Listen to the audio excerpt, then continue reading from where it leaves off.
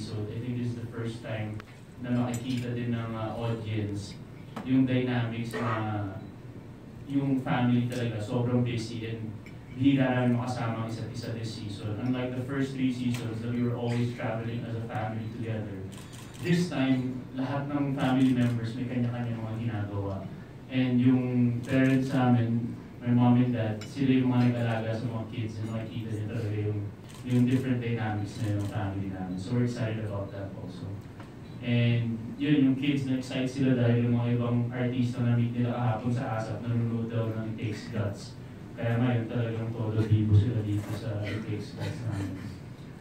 Pero we're very excited about Season 4. Great announcements nga na we're seen in more big countries this year like Japan, China, and South Korea. So, tuloy-tuloy lang. Thanks. Good afternoon po sa inyong lahat.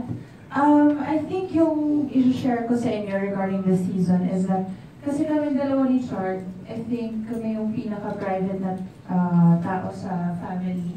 And sa past few seasons, parang hindi kami masyadong showy or we don't really talk about our feelings that much. And then, dito sa season na to, we're parang mas nag-loosen up kaming dalawa.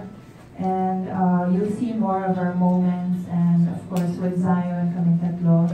And compared to the other seasons, syempre you'll see yung mga progress ni Zion. He's 3 years old now. Sobrang talkative na niya.